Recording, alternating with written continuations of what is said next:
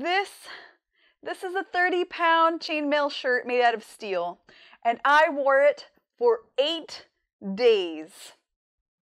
I am a warrior. Recently, I was on the film set for Basic Adventuring 101. It's a web series that I created that is all about live action roleplay, or LARP. Yes, ladies and gentlemen, I am a LARPer. I play a character in this web series that wears chainmail, and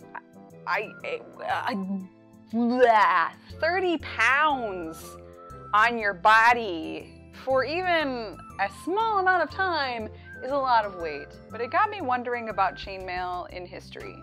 Why did people wear it?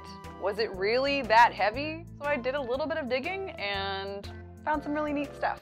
Chainmail is thought to have been created over 2,500 years ago. And it was used by most soldiers who could afford it up until the 1300s, when plate mail started to replace it.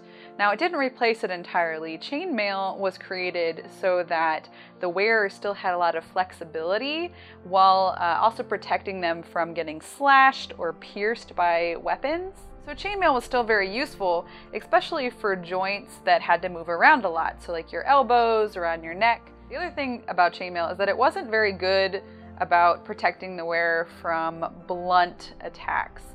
So if somebody were coming at you with a mace, it's still very likely that you're going to end up with fractures or even breaks, bruises. So after the 1400s, 1500s, chainmail was still used, but it was really more of a supplemental type of armor. What I also found very interesting is that over the ages, people have tried to use chainmail for other means. They also used it during World War I as something that went around soldiers' helmets to try to protect them from shrapnel, except the soldiers didn't really like wearing it. And chainmail is still used in some ways today, like a woodcarver might use it to help protect them against the knives that they work with.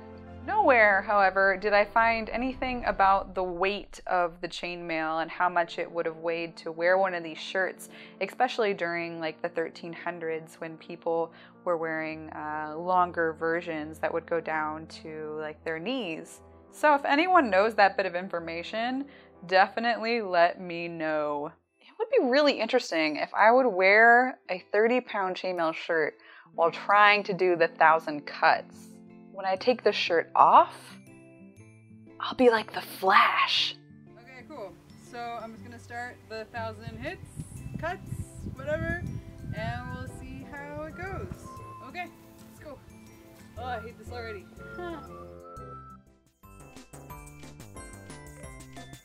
Oh, I hate this shirt. Oh, I hate this shirt. I want to melt it. I want to melt it in a giant fire. Throw it into a volcano and watch it melt.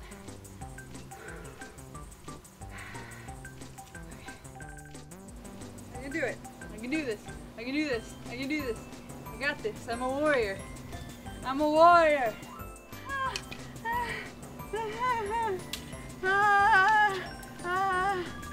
Okay. So I made it to 1,000. I had to take a lot of breaks, so I don't think it really counts, but it sort of counts. It counts. So make sure to like and subscribe and to comment down below. I will see you guys next week. Okay, bye. Oh, I need to go lie down. Ow, I'm never gonna get up now.